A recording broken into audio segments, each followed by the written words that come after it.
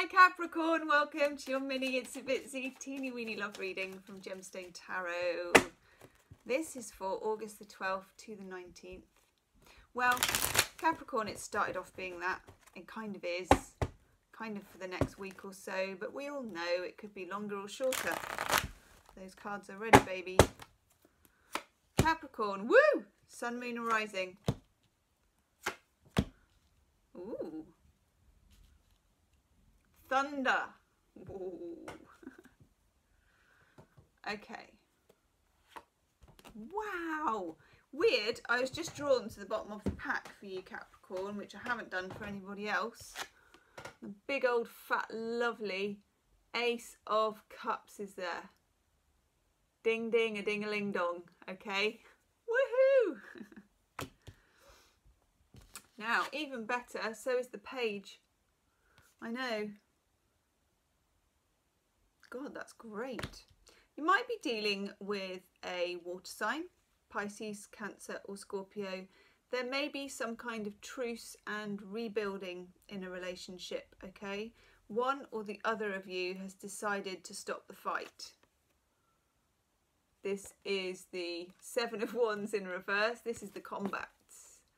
Often this for me comes up in a love reading when there is a circular argument. In other words, I can't believe we're arguing about this again.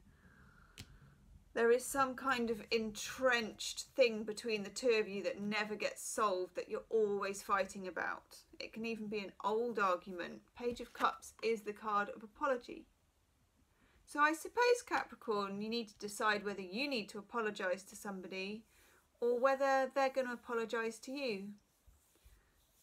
It could be a two-way street, to be honest, because look, the Ace of Cups is where self-love overflows into love for others. So you might both be feeling quite loved up.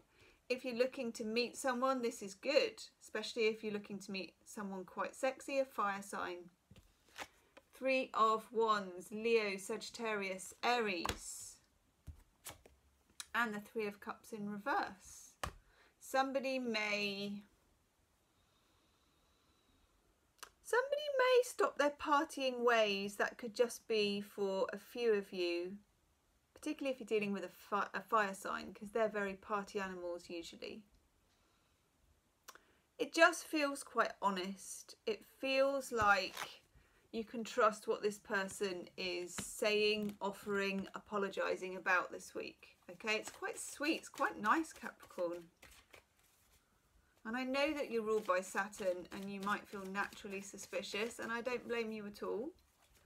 But there's a lot of love on the table. You've got the biggest love cards out of all of the signs so far. I know.